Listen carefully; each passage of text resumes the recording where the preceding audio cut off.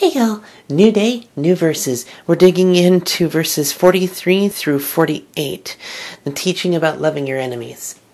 And I think in today's world, probably a useful subject. News media has everybody at everybody's throats, and there's this constant anger in the air.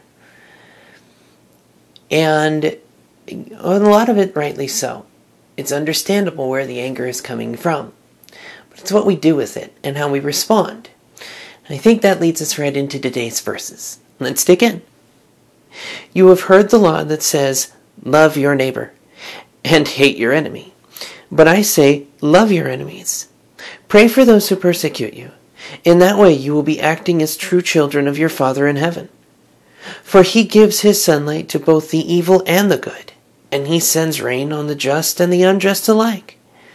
If you love only those who love you, what reward is there for that? Even corrupt tax collectors do that much. If you are kind only to your friends, how are you different from anyone else? Even pagans do that. But you are to be perfect, even as your Father in heaven is perfect. Breaking it down a little bit, the verse actually is in there, the whole love your neighbor, that actually is a true legitimate law. It's Leviticus 19:18. And the unwritten part of it, hate your enemy, because that tends to be what we default to as humans. We love those who can benefit us or love us back, and we hate those who don't. Even into the verse there, if you love only those who love you, is there any reward for that?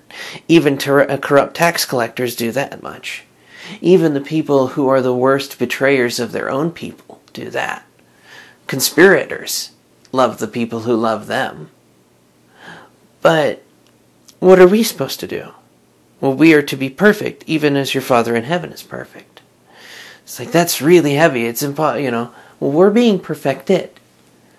So, in the process of being perfected, we get to see what it is to love. Jesus gives the perfect examples there. It rains on the just and the unjust alike. He gives sunshine to both the good and the evil. And there are times in the Bible where he has not given sun and not given rain. But on the whole, it rains for everyone. The sun shines on everyone. And I think that very nature shows God's love. Shows the fact that he wants us to choose him, because he's actively showing his love to everyone. As Jesus, having died for the sins of the world, for everyone. Not divided by anything or by anything. He died for all of us. He died to set it right. That is the reason we call him the Prince of Shalom. Wholeness. Completeness. If we only love like the world, then we behave exactly like the world. If we are in the world and not of it, then our response must be different. Just because of the nature of who and what we are. Born-again believers. A new creation. So, how does one love? Well, I think it's interesting here that it is after revenge, after vows, after divorce, after adultery, anger, and teachings about the law, right back to being the salt and light of the earth. If we're supposed to live reflecting of God's love, reflecting of God's character, being the light of the world and the salt of the earth, then love is that kind of compassion. It is remembering that people are people. That choices may be foolish and come with folly. But at the end of the day, our war is against principalities and spirits, not against flesh and blood. So when somebody does something that tries to make you their enemy, simply don't play the game. The reaction-action game. Somebody throws a fist, punches you in the face. That hurts. What's the response? What's the reaction? Is it to hit back? Well, we know we're not supposed to do that. We're supposed to turn the cheek if somebody slaps us. Okay, then, it's always going back to the previous step. It all builds on itself. It all builds to a pinnacle idea of that, or penultimate idea of you are to be perfect, even as your Father in heaven is perfect. We're supposed to be loving with that kind of generous love to everyone. Self-sacrificial agape love for all life. Because all image bearers are worthy of that kind of love and dignity. It's a calling that is not necessarily easy, but it's what we're called to.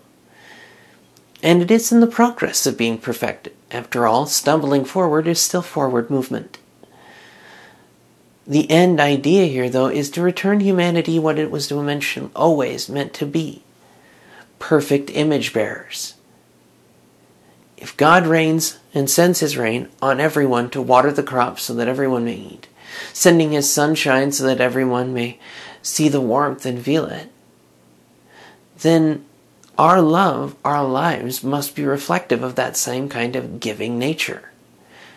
That it is not because of what you do or do not do. It is because you are a person and worthy of love. This is why we come from an upside-down kingdom compared to the world's priorities.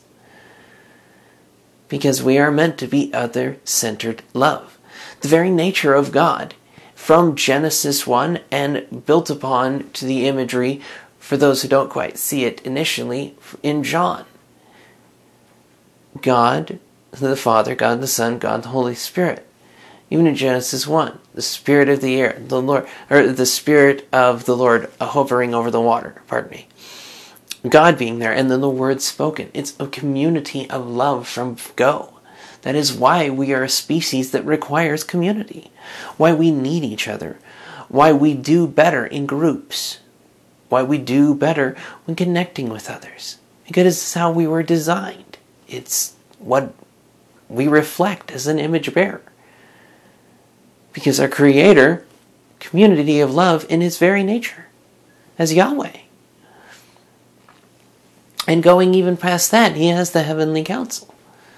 Like that, it is this need for community, this need for love, this need to be other-oriented. And in a world where everyone wants to say, you're my enemy for this, you're my enemy for that, that's not how we're supposed to play. I'll give you a perfect example. When I was at a doctor's appointment, I was talking with a person about mandatory regulations and the fact that I medically can't wear a mask. I told them, I'm happy to wait out my car, I'm happy to whatever, because I don't want to concern other people. I simply do not have the capacity. More than that, I am not going to. I am not going to make myself anyone's enemy. I'm simply going to live my life by my convictions, hoping others do the same. And if somebody chooses to make me their enemy because I don't want to do it their way, that is their choice. If they strike me, I turn the other cheek. If they lash out, I simply continue what I'm doing and love them. Because it's not about being a rug. It's about being resolute and full of mercy. As Paul said it himself, if you speak all the tongues of men, you do all of these things, but you don't love, you have nothing. You are nothing. Love is the core center idea of it. Because Jesus dying for all of us is that other-centered love. That entire core idea. To give to others. Not because it is deserved, but because it is the very nature of who we are as His. It is the very nature of grace. It is given not because it is deserved or earned, but simply because it is. And if we are shown grace and mercy that surpasses all understanding when it comes to our own failures, our own misdeeds, our own destruction, and the wake of agony we have left with our own lives, then should we not offer that same mercy to others, other image bearers, siblings? Because at the end of the day, your enemy, being flesh and blood, is perpetuating the massive sibling rivalry. Either from Noah, from Adam and Eve, or a closed system evolution. Take your pick. It's still sibling rivalry. And if we are not called to wage war as Cain and Abel did, but to love, then we do it by going to a different standard, by living by the Lord's way, not the world's way. The Lord's way of love, of mercy, of compassion, of kindness, of suffering, long-suffering, the fruits of the Spirit. Because God will see us through. He is promise keeper, He is way maker, He is miracle worker. And if we truly believe it, then showing others the mercy we've been shown gets a whole lot easier. I will see you guys tomorrow, Friday, for teaching about giving to the needy as we start chapter 6. I'll see you guys then. May His favor be upon you. And remember, you're loved. We can love too. I'll see you then.